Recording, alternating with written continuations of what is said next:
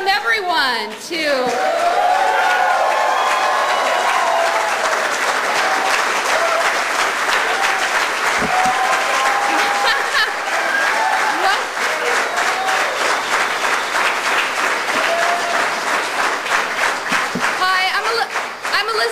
I'm here from Chicago, and I welcome everyone to Socialism 2007, Socialism for the 21st Century. This is the first night session of a weekend of political debate and discussion that people are going to remember for years to come. We're starting tonight with a speaker that is no stranger to our socialism conferences, Jeffrey St. Clair. Many of you will be familiar with the website that he co-edits, Counterpunch.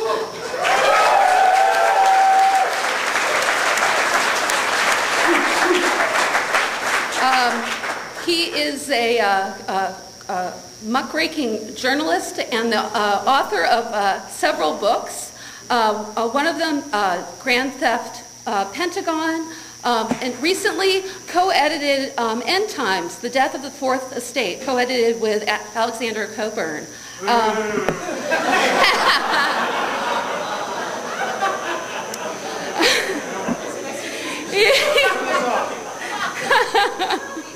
Okay, rewind. Okay, he's also the author of Been Brown So Long It Looked Like Green to Me, The Politics of Nature. Tonight he will be speaking for us on hot climate, cold cash, making a killing from global warming. Without further ado, welcome Jeffrey St. Clair.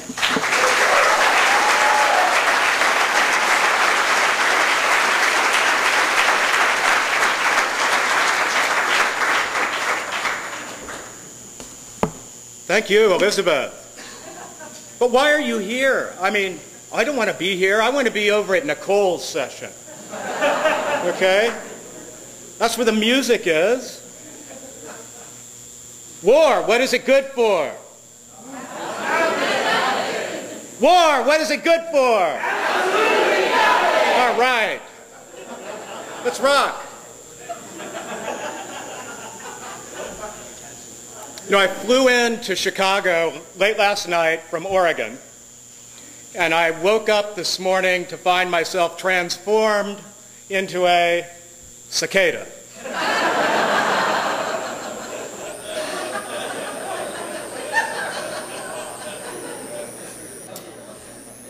I always look on the sunny side of life, and I hate to be the bearer of bad news, but I think I've got some to tell. We need another intervention. Not in North Korea, not in Iran, not even in Darfur. We need an intervention in the White House. It's obvious to all of us by now that his sobriety has been a terrible failure.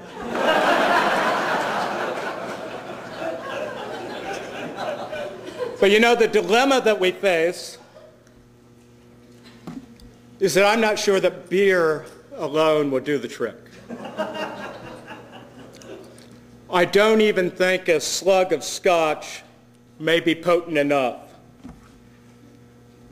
I think we may need to recruit the Bush twins. I think maybe they need to slip a couple of tabs of ecstasy into W's mojito. But here's the rub, right? Even if Bush attains a kind of karmic enlightenment, it's not going to stop the war in Iraq. We have to own up to that fact.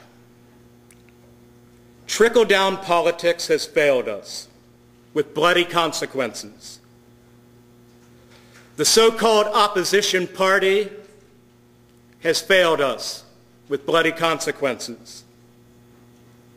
I speak as one of them, but the press has failed us too. Worse than failed us, the press has been complicit in these wars. The anti-war movement has failed us. We've failed ourselves and we better start facing up to that fact.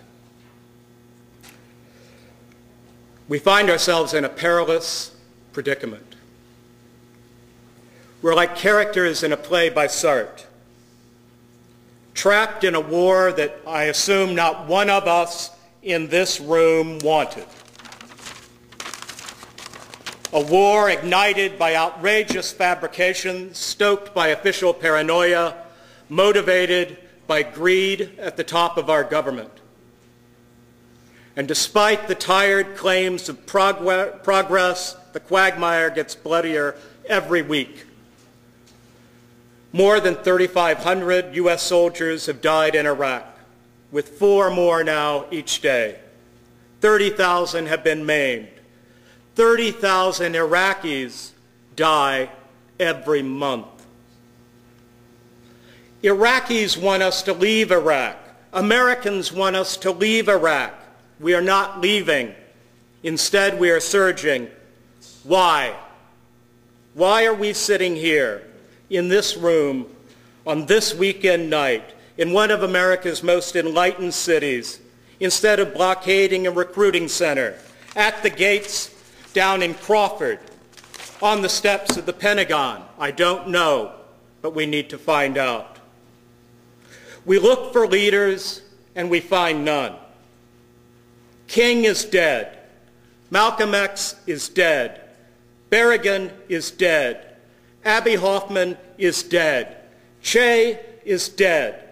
Leonard Peltier is locked away in prison. Mumia is locked away in prison. Muhammad Ali is stricken by Parkinson's disease. John Lennon is dead. Joe Strummer is dead. Nobody can understand what the hell Bob Dylan is singing anymore.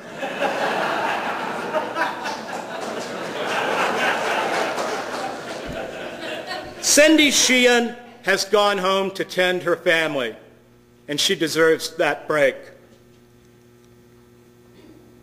But activism by proxy won't get us through the night anymore. It is up to us. We must resurrect the art of resistance. As Michel Foucault said, it's resistance which unites us across the board. It's past time we flipped the switch and turned it on. Let's turn on our resistance. Now, I know that most of you probably came here instead of the better option, which was Nicole,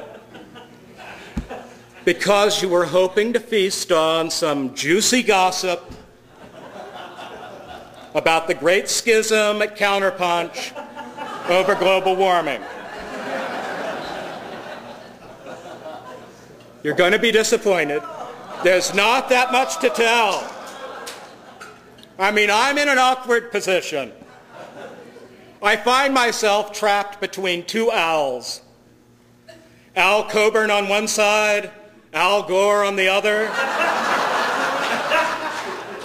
It's like being caught between a rock, Mount Coburn, and, well, I'm not sure what you would call it.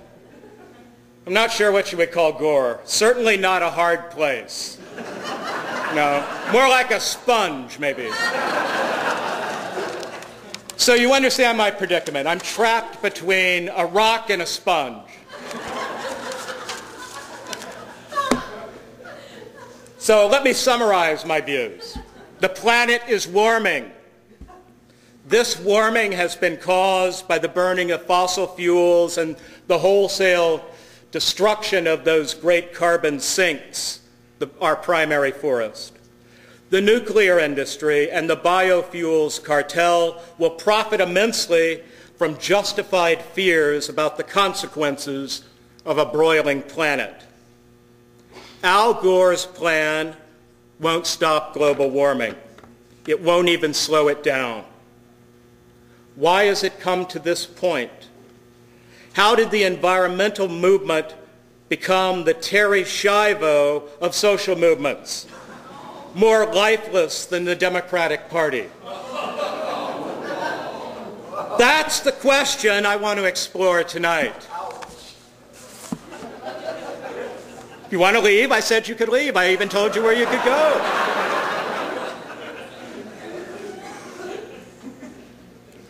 I know there's at least one other Hoosier in the audience here tonight. And I would like to say a final goodbye to one of the greatest Hoosiers, Kurt Vonnegut.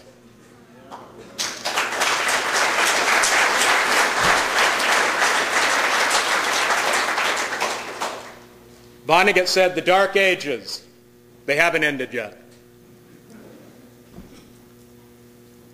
A kind of political narcolepsy has settled over the American environmental movement. Call it eco-ennui. You may know the feeling: restlessness, lack of direction, evaporating budgets, diminished expectations, a simmering discontent. This affliction appears acute, probably systemic. Cell phone trader. Unfortunately, the antidote for this disorder isn't as simple as merely filing a lawsuit in the morning or maybe skipping that important PowerPoint presentation at work to join a road blockade for the day. No, something much deeper may be called for.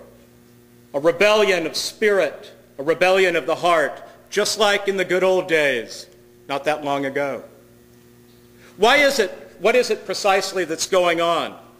Was the environmental movement bewitched by 8 years of Bruce Babbitt, Bill Clinton, and Al Gore?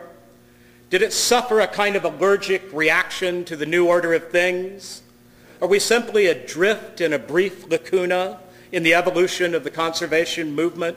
One of those Stephen Jay Gouldian pauses before a great new creative evolutionary eruption? Perhaps our movement, if you're part of it, such as it was, experienced a kind of institutional uneasiness with the rules of engagement during the long Cold War in Clinton time. A war? Did someone say a war? Well, yes, there were hostilities, such as they were, and they remained buried beneath graceful gestures at meaningful discourse, where the raw passions for rare places were, at the insistence of lawyers and lobbyists, politically sublimated or suppressed altogether. Now, environmentalism, as I came to know it, never thrived on its adherence to political etiquette or quiet entreaties, yet that became the mode of operation during Clinton time, and it has continued through the much rougher years of Bush and Cheney. Direct confrontation of governmental authority and corporate villainy was once our operational métier. No longer. Non-aggression pacts have been signed. An unofficial détente has been declared. Was it sealed in the spring of 1993 on the lawn of Blair House, where Al Gore was living at the time? Perhaps while the cherry blossoms were in bloom? Did the late Jay Hare, CEO of the National Wildlife Federation, pulling down $750,000 a year in salary, forge a deal in the fall of that year to greenlight the logging of the last ancient forest in North America? What was the late Vince Foster's role in all of this? He had one, you know, but that's another story. Cold wars naturally engender such paranoid speculations. More than a decade later, this much is clear. The vigor of the environmental movement has been dissipated, drained by the enforced congeniality displayed in our disputes with Clinton and then Bush, with the Democrats in Congress and the grim green-suited legions of the Forest Service and the Bureau of Land Management, the Bureau of Mining, Bonneville Power Administration, and the rest of the bureaucrats who are turning our public lands into a wasteland. Despite the rampages of the Bush administration, the big green groups, I call them gangrene, can't even rouse themselves into much more than the most reflexive kind of hysteria. What I mean by that is they send out fundraising letters printed in extra bold type. They're like so many vacant-eyed victims of Stockholm Syndrome. These professional environmentalists find themselves conscripts to the conference room and the consensus table, situations about as satisfying as computerized chess or phone sex. I mean, I don't know about you, but I'll sign up for one jolt of electroshock over 4 years of group therapy any day.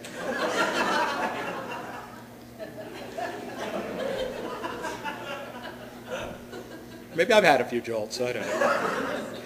Accusations of elitism that are hurled at us like political cream pies from the property rights jihadis hit their targets now more often than not. Once highly regarded and also deeply reviled as fierce advocates of the public interest, environmentalists are now largely dismissed in the living rooms of America as merely another special interest group, weaker than most, peddling its meager influence on Capitol Hill, angling for access to the anterooms, never the control rooms, always the anterooms of power, or at least a line item in the federal budget. What's worst, our best efforts these days hardly seem to even raise a hackle on the hierophants of industry. After okaying the logging of ancient forests, signing off on anti-wilderness legislation in Oregon, Idaho, and Montana, pampering the whims of Bruce Babbitt and Dick Cheney, endorsing NAFTA and GATT, the failure to stand up for high-level whistleblowers inside the Department of Energy, the BLM, and the Forest Service, the mainstream environmental groups don't scare anyone anymore.